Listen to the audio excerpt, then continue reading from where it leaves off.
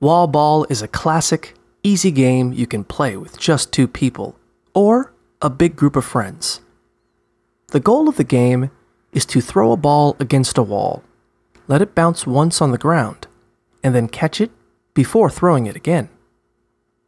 Players can catch the ball themselves after throwing it, or let another player catch it and have a turn throwing. This continues until one of 2 things happens. A player throws the ball at the wall, but the ball doesn't make it and hits the ground first. Or a player drops or fumbles the ball. When either of those things happen, the player who threw or fumbled the ball has to run and touch the wall before the other players are able to throw the ball at it. If the player reaches the wall first, they're safe. But if another player throws the ball at the wall first, they get 1 strike.